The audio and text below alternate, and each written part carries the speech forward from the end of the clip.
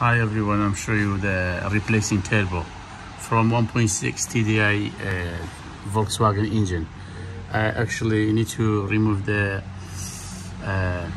the turbo behind next to the DPF and the EGR valve under the DPF, under the turbo as well.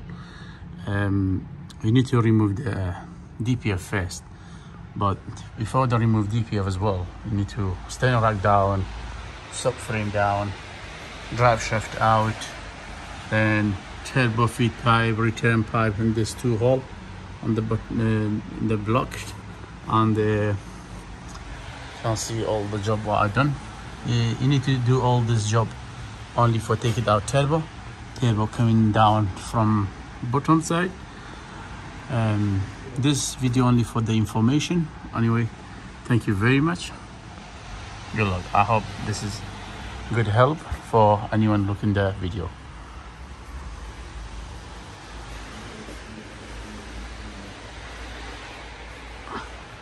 Only one side drive shaft down.